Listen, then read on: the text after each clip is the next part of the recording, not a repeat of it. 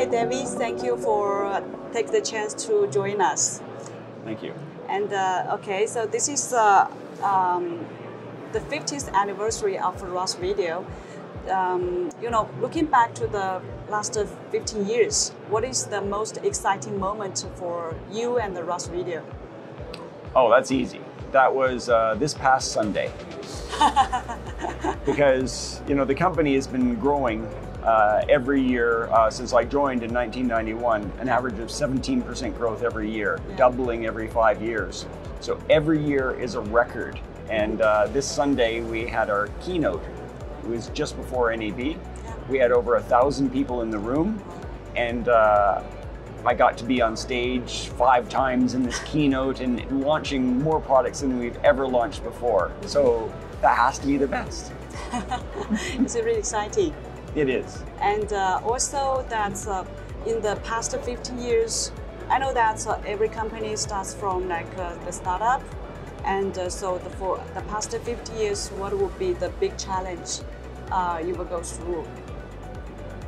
Wow, there's so many. Over 50 years, I mean, we've gone through many recessions and currency devaluations, pandemics, and technology changes. Some of the biggest ones were probably the very first year for the company. Mm-hmm. My father working in his basement with a limited amount of money and a time clock where the money was about to run out to finish a switcher that he hoped people would love. Yeah. That was probably the most risk that the company ever had. But since then, I mean, we've transitioned from analog to digital video to high definition to 4K, now 4K moving to compute, and compute moving to cloud. Each one of these transitions is a little scary sometimes. It's all new technologies and relearning your industry. And you also need to adapt to the change. Yes, and often you need to bring new people on.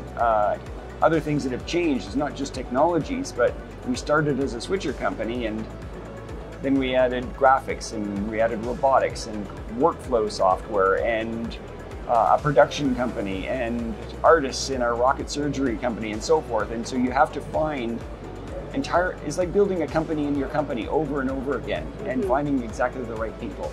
Okay. So speaking of the switcher, we know that the Ross Video was started from the switcher. The main business for Ross Video was the switcher. Mm-hmm. So what would be the main business for Ross Video right now? We have 3 main businesses that are consistently our biggest sellers. One is still switchers. Another one is our infrastructure products, which is our routers and modular products. And then the other one is our graphics portfolio, our expression graphics and our Piero sports analysis tools and our augmented reality technologies and things like that.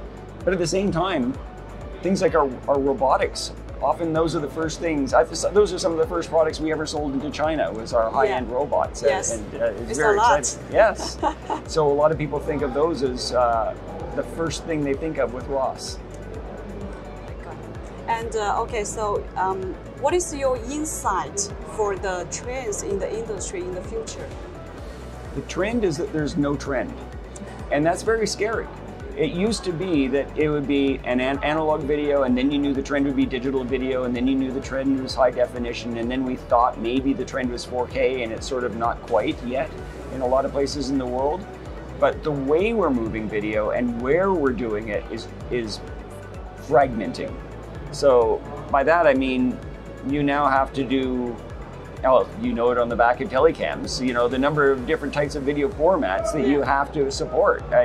People want to see 12 gig SDI, even if it's just running HD. Yeah. Then they want to be able to see NDI, and then they want to see 2110, and then maybe the next would be Dante AV. But if you want to connect to the cloud, maybe they'll want to use SRT.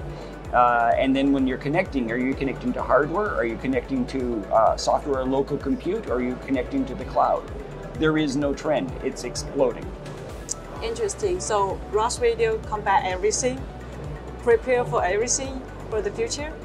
Yes, and it's quite a challenge. It used to be easy in the research and development. You did the new video format and you were done. Mm-hmm. But now you have to do it 6 different ways. And our goal at Ross is we don't want to lose any customers.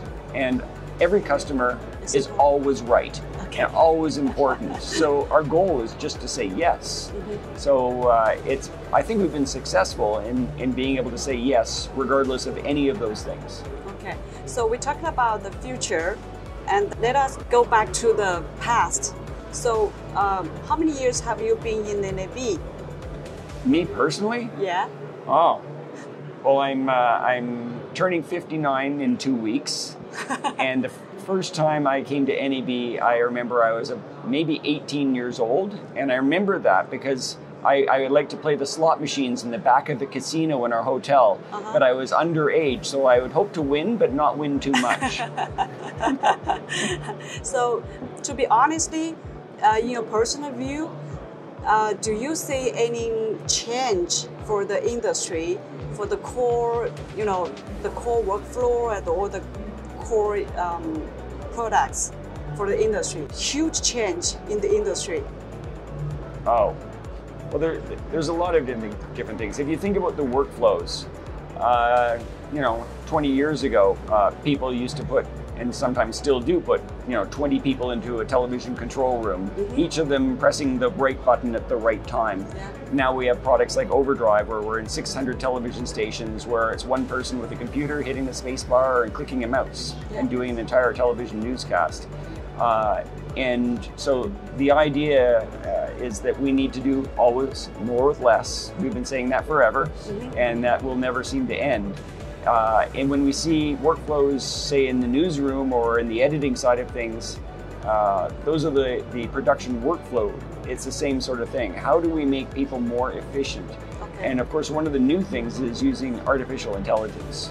And that is an area that's about to also explode in many different ways in changing the way that we work. And so the target is to make everything, make the life easy and make. Yes, that's a really good point. It's not just about doing things with less people, but making it very easy to learn.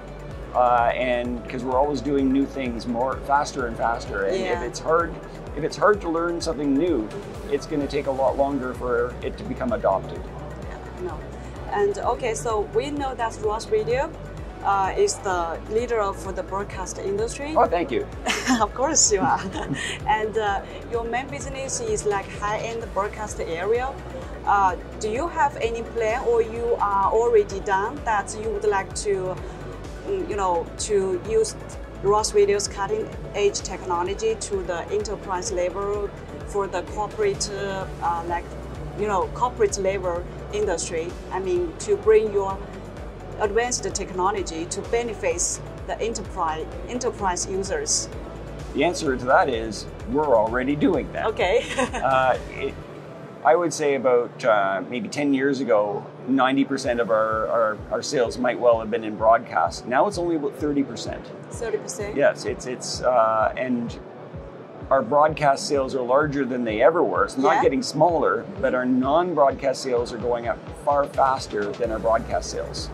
And of course, we've been growing every year. And so things like sports, live events, concerts, big churches, educational facilities, and corporate video in particular is a big part of our business. There's event spaces, there's corporate communications rooms, and also meeting rooms in large legislatures and government and things like that as well, that all use similar technologies that I would say is more high-end AV than broadcast, but it's very, very similar technology. Okay, so the users, the prosumers and the consumers, they also have the chance to try Ross Radio's technology.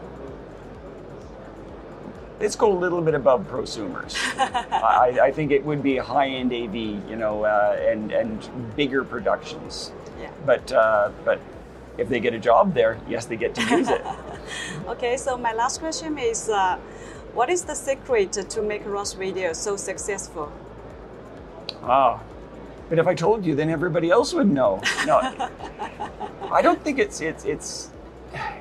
sounds really easy, but a lot of people find a hard time doing it. I think it is bringing in really good people and treating them well and encouraging them to stay in the business so that they don't leave and start their own company someday, and that they contribute to the people that they're working in, the team that they're in. And we've been so lucky over the years to bring in so many brilliant people that have developed incredible products, like our expression graphics, like our robots, like our production switchers, bringing it into the future, the underpinning technology, and also the people who are so good at our sales and marketing and other departments as well.